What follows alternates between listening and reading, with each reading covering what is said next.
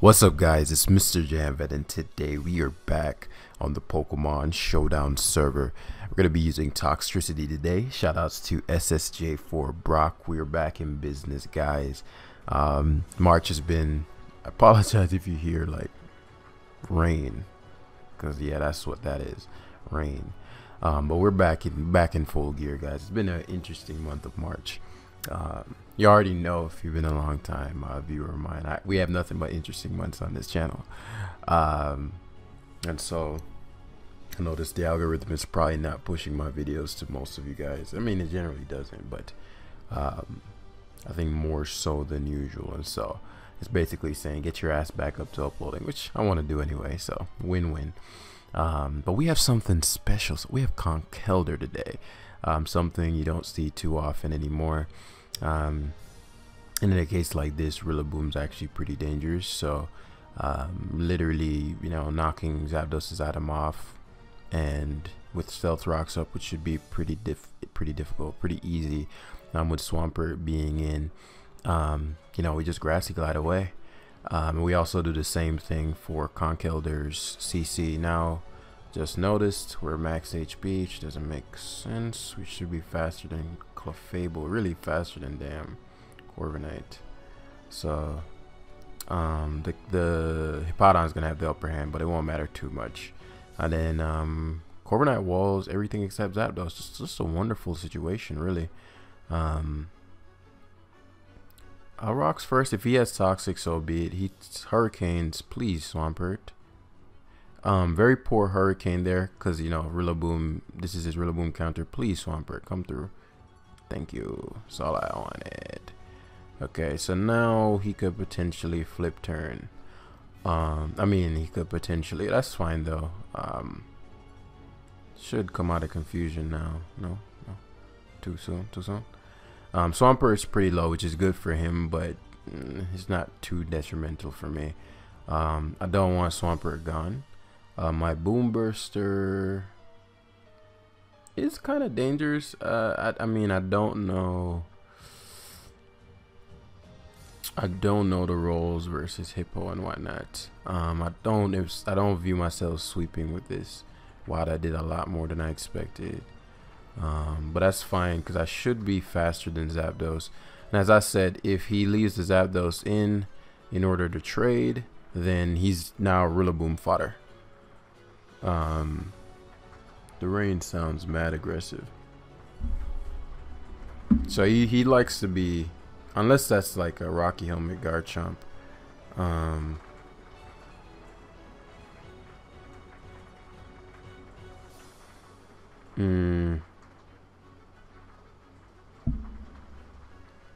I just saw. Okay, awesome. This T-Tar's finna give me health. Nice.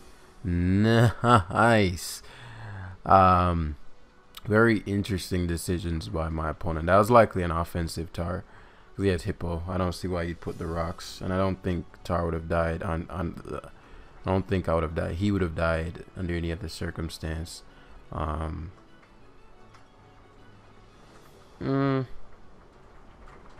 Brave Bird into Body Press should do the trick. I mean, I can never lose, but I just know if he Swords Dances, he'll stay in the second time.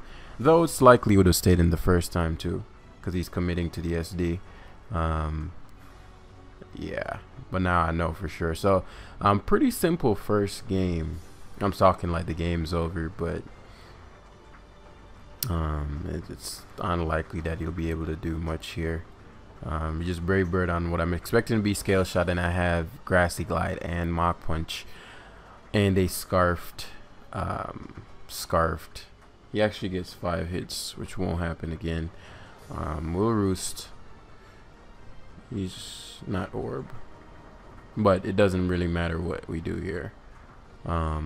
Ideally, he gets no hits. Okay, gets hits. Gets the hits. Plethora of options here. I like Mocking. Gets me the Orb. He wasn't even. It was Sandvale. This does mean that I get to hit his Clef with a Facade. It's unaware, which means definitely not boosting. Ooh, that's not good. Um,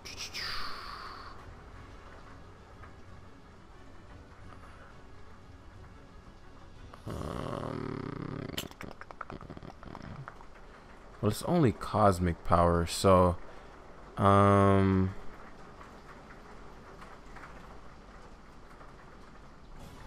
it's not calm mind.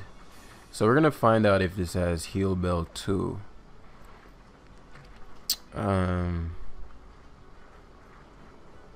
Right. Cosmic power, moon blast, softball, maybe heal bell. But yeah, it actually got scary towards the end. It actually got kind of scary towards the end. The rain is pouring down, guys. Hopefully that's not interfering. The mic should know better. The mic should know better. As we're facing this guy again, we've lost twice to him. We lost once because we didn't know the Espion was eject button, and then we lost the second time because we didn't know that the Corviknight was bulk up and we couldn't beat it. And so we're actually pretty weak to no, we're not super weak to bulk up Corv, not in this one. But this could be annoying. Let me think. Almost Star Shell Smash. I don't know. Well, we have some Cloyster repellent in this game, at least a bit. So Lele obviously is gonna be his heaviest. I wouldn't call it hitter, but okay. So exactly what I wanted. I wanted to have Lele versus, Corviknight versus Toxtricity, because he doesn't have an electric resist. So I don't take a lot of life orb recoil. A couple options here really, but I think the one that takes the most value, and he's helmet, so he must be changing the teams. I don't think he was helmet last time, and so Lele is forced to come in here. I'm glad that Lele came in, because that means that soon I'll be able to, yeah, he changed the sets. That's specs, I think. Oh, I'm max defense. Okay, I thought I was max special defense. Okay.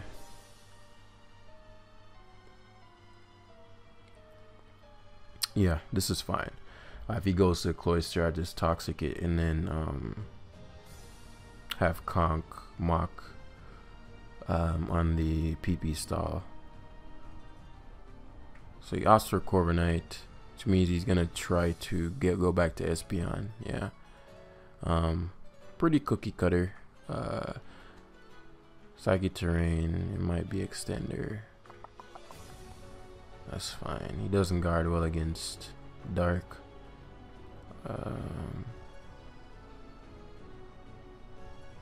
Yeah, I figured he'd leave it in. Great, great.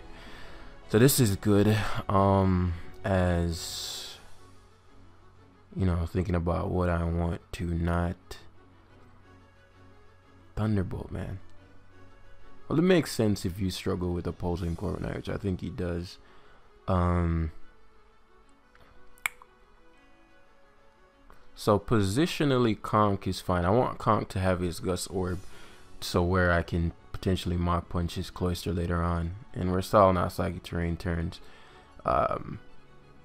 Because Swampert is so bulky, yeah, we're gonna lure out Lele. I doubt he's gonna go for Psychic anyway.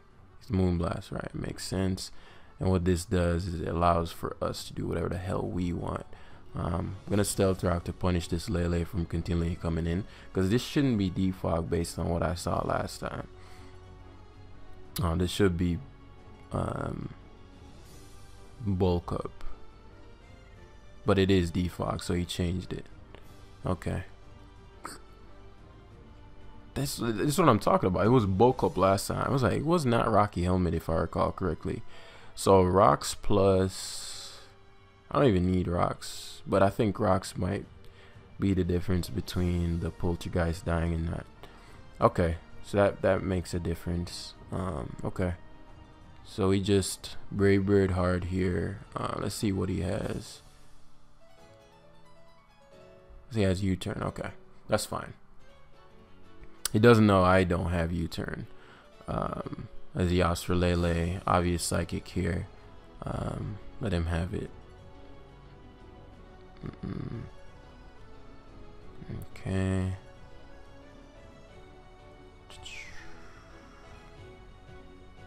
You never sack Lele, but even if you do, I'm fine because I get Hydreigon and I get Toxtricity, in which I'm trying to do. But you never sack Lele here. But I've seen his Corviknight moveset. He does. Come on, man. That's so... That's super frustrating, man. Like, he literally was about to get ramsacked. But, whatever. Because all his shit is sashed. So the rocks go such a long way, man. So I'm really frustrated by that one.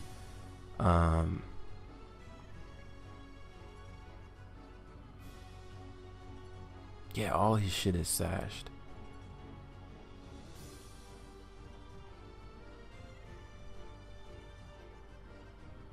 What would you sack here?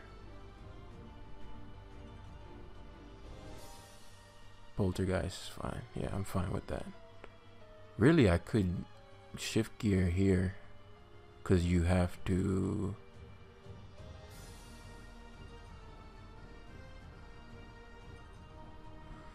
that made this game a little closer than it needed to be.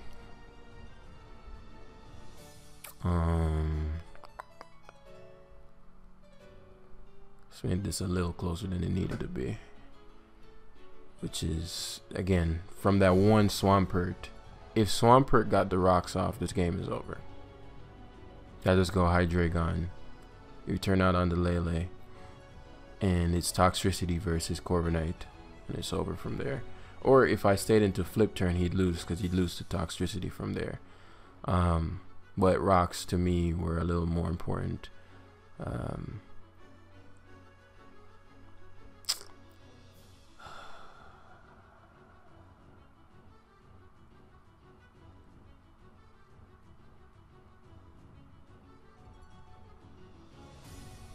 Okay, okay.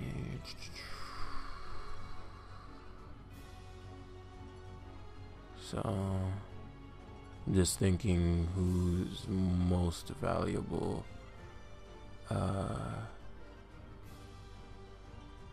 Amistar still slower than Hydreigon after a Shell Smash, I'm pretty sure. So Cloyster is the biggest impediment. What would Cloyster have to set up on though? Need to I'd need Lele gone, which you likely sack here. Then I control the terrain. Okay. So get Rillaboom in. Couple options here.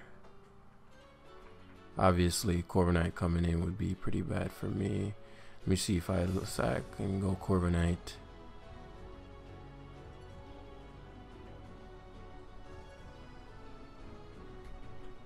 Yeah, that's fine. I made this game a lot harder. But it is what it is. Because there's twice he's tried to sack his Lele, which he needs Psychic Terrain for. Otherwise, what's his face destroys him. I mean, he still kind of gets destroyed by it because he has to go back to Lele, and he gets killed.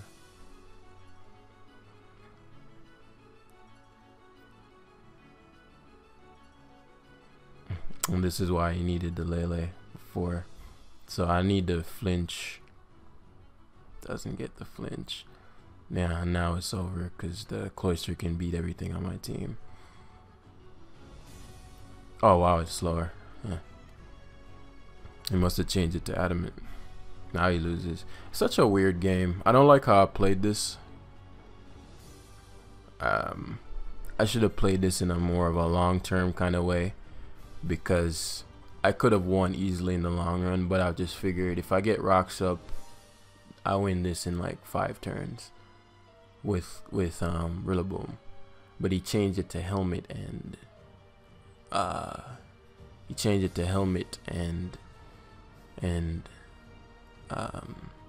defog. And I think that's what I played the first time. So when I played it the second time, he changed it to bulk up, and I'm playing it like it's defog, and then the bulk up destroys me because I'm not prepared for bulk. Well, that team would never beat bulk up anyway, but so you just got to be careful. People are adjusting their teams, and so you never know what you run into the second time. This man loves his, he doesn't want to get hit by shit having to do with ground moves. You see that? A man has the dual Therian Corviknight core, but good for Toxtricity is really problematic for him. I just wish I knew these boom burst rolls, but I don't think I need to know too much. I just need to, I think Lando at 70 probably dies. Yeah, I don't see why not. And then I think I can get this to a point where Conk maims enough of his members to where Hydreigon's Dark Pulse can just destroy. Because if you think about what can kill me back, it's really just his Hydreigon, which I guess is problematic too. That's why I thought this Corviknight was Spadef. But I want Toxtricity to do something. Okay, the biggest impediment to me is certainly that Hydreigon. But this is ladder, and people love their landers. So Swampert versus Hydreigon would be a really bad matchup for me. Now the question is, are you special? I mean, are you Scarf as well? Which I doubt. And so I'm assuming if that's the case, then my opponent would go straight to Heatran, which would leave my Swampert toxic. It's not something I want yet. Gonna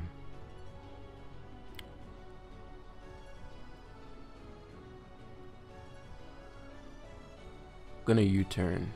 Okay. So he goes Corviknight instead. Okay, this is good and not good, but the reason I'm gonna go Swampert here, even though Corviknight is a notorious defogger, is because this is again ladder. I want to see how he reacts to this. In most cases, I've seen people U-turn, which would be my best case. But if he stays in to commit to it, I get the slow U-turn anyway, and then I get to go back to Toxtricity anyway. So see, personally, either that tells me you're not defog, or I don't know. Him going landers here is good and bad. If it's a defensive landers, I don't want to lose momentum by toxicking and him U-turning back out into Corviknight. I'm gonna flip turn as he does toxic. I would have loved to have him toxic instead of flip turn, but it is what it is. Woodhammer does KO landers from here, but if push comes to shove, I pivot back around to Conkeldurr. Since my Swampert is toxic, I get a banded U-turn off, which leave him to Toxtricity range. So, alright, and now Conk gets a KO, no matter what he does. Very odd, but again, that's showing me, okay, well, I don't give a fuck about your Toxtricity. And if that's the attitude, then that's fine. All I need to do is bait in your Heatran. Now, with Corviknight, get you a young body press off. And then I overdrive. I set up with Toxtricity versus plethora of options, really. It could be Toxtricity versus Corviknight, could be Toxtricity versus Tornadus. I don't think I can set up versus Hydreigon, even if he's a -2. So it could be versus Slowbro. If he doesn't lose that Slowbro here, as he opts for Torn. So this is not great. It's not great. It's actually a very, very wise switch. Now he has this. Torn is really bulky for him to take a guts boosted knockoff that well. So he has like no special attack. It's max HP. Could even have some defense investment. And so he's basically like, hey, I'm gonna commit to potentially hitting Hurricane here. So this is a situation I was referring to earlier about Heatran coming in. I don't know if he has U-turn. So he does. I wanted to double switch out into, oh, I have helmet. So that works. So now he's getting punished even more. Actually opts for slow, bro. Very interesting. So my man is opting for a future side situation. I've been seeing these running Ice Beam as of late. This is a good position for me to be in, because the Corviknight, he doesn't know anything about my Hydreigon. It's not helmet. So I could see him going to Heatran, then either protecting or doubling back out into Corviknight to see if I have the Earth power, to see if I'm choice specs, to see if I'm choice scarfed. All these delicious facts that he doesn't know. And so Torn doesn't make much sense because you don't guard well against dark. So even if I were to not be, like, it doesn't give you information. I guess you can confidently assume that I'm Scarf right now.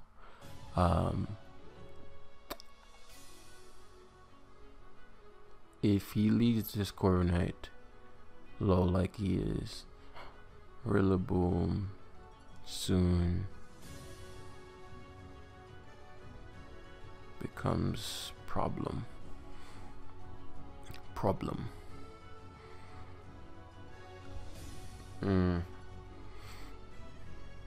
What I don't want is for one of two things: me going Swampert. Swampert momentum is good, but because I'm toxic and I have no recovery, it's not the best situation for me. As he pivots to Heatran, unless this is, no, it's lefties. Magma Storm is gonna suck, but the momentum I get from this situation is far more valuable than the Swampert isn't that great outside of checking this. Like it is if it's at full, meaning like it doesn't die very easily and it can toxic in it. But like in a I kill, or he has like a Regieleki that I really need to wall kind of situation, no. And because his Torn is now taking rocks, now because his Torn is taking rocks, if he puts Conk in front of the wrong Pokemon, he gets destroyed.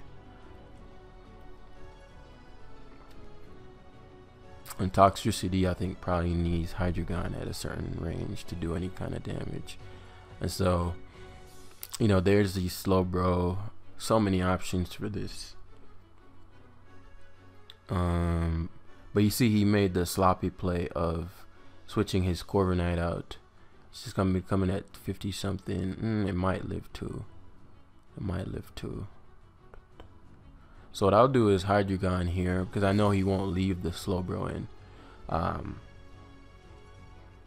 He won't leave the Slowbro in on this. So at worst, well, I could see him if he thinks I'm Scarfed. He probably tanks a Dart Pulse. Yeah, he does leave it in. The moment I said that, I was like, okay, actually that's not completely true. Yeah,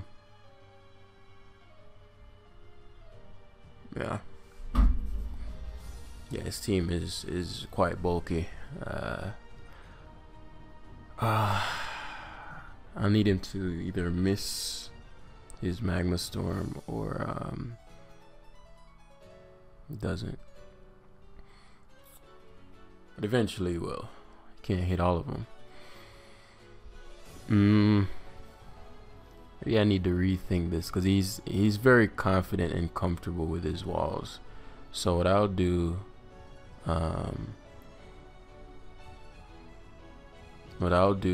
is he goes Hydreigon, which I completely disagree with, like completely. Now he has literally no Dark Resist.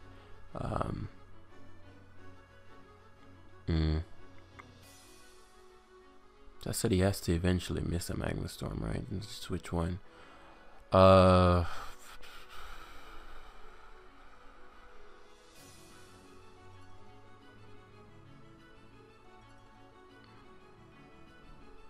I'm just thinking whether I'd rather have Corviknight or Swampert. I'd rather have Corviknight. Corviknight actually needs to be healed because his Torn. There it is. It's like you can't hit all of them, bro. Ridiculous. But I actually need to heal my Corviknight. I'm thinking so much in the finishing him as quickly as possible that I'm not factoring in him potentially doing something to me.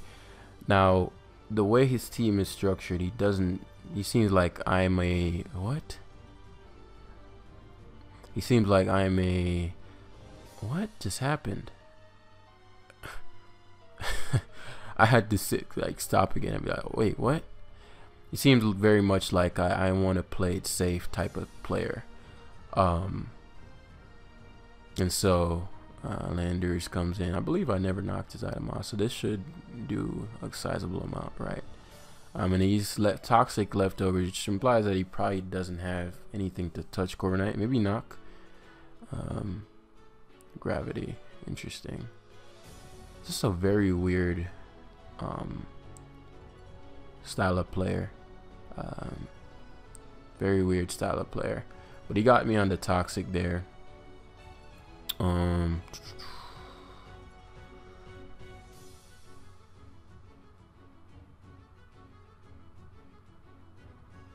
Very weird. And that's what is weird too. Okay, you were willing to sack your Landers. Okay. Willing to sack Landers. Just thinking what I'd go to now. Okay, this is fine. Yeah. You were willing to sack Landers, which was just Toxtricity outspeeds and beats your entire team. You know, there are just certain things that I look at that I'm like, no way he doesn't realize this. You know, stuff like that. But nah, I guess not. Like all I need to do now is get Corviknight versus Toxtricity and this game's over. Very odd. Very, very odd.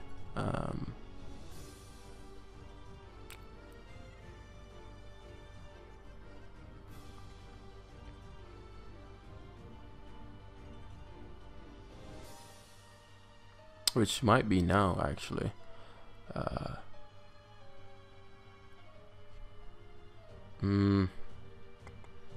don't want any Hex versus Tox. I'll sack Corviknight here, let him Hurricane. And I just Dark Pulse here. He might live, but it's fine even if he does, as long as I don't go down.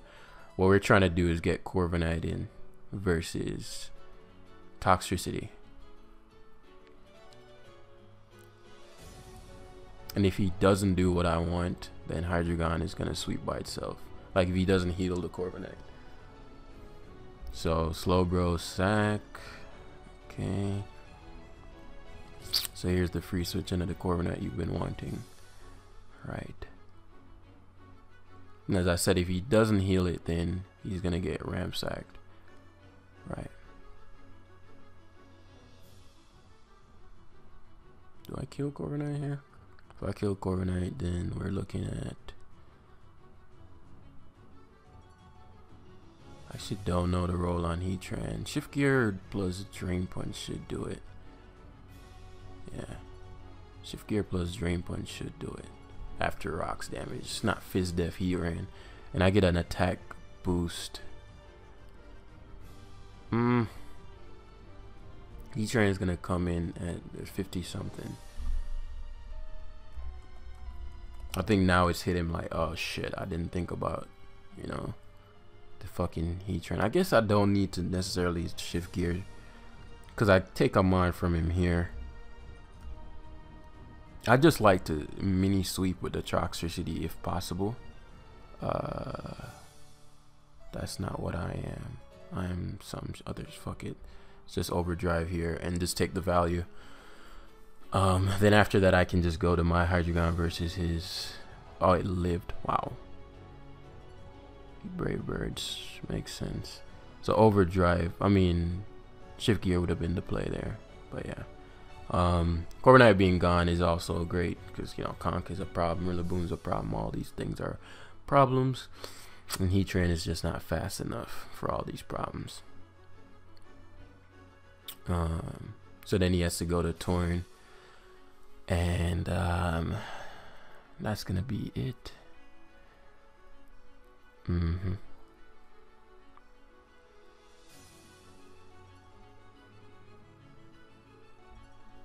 Yeah, so it was better to actually I think if I go Conk Mach first, if I go Rilla Glide first, then go Hydre. I'm just thinking about the quickest way to, or the most secure way to handle this. If I go Hydreigon, Dark Pulse, then go to Conk Mach, I Mach twice into Grassy Glide. He should die no matter what. I don't even think I die to Hurricane anyway. U-turns, okay. I think that guarantees the game being over.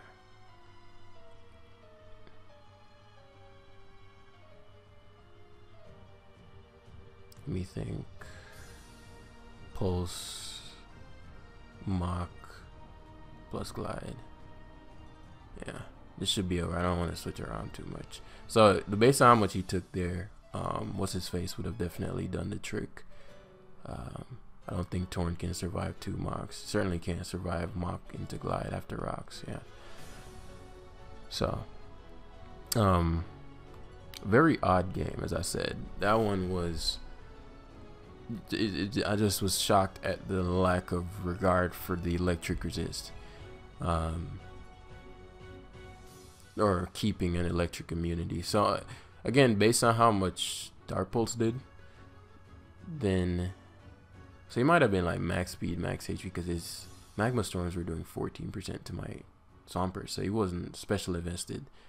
So maybe max HP, max speed. But yeah, that's where we're gonna end the live for today. Hopefully you guys enjoyed. Very cool team. Toxtricity did its thing, and we're getting back into the swing of things. So hit the like button down below. Get this channel running once again, and we'll see you in the next one. Peace.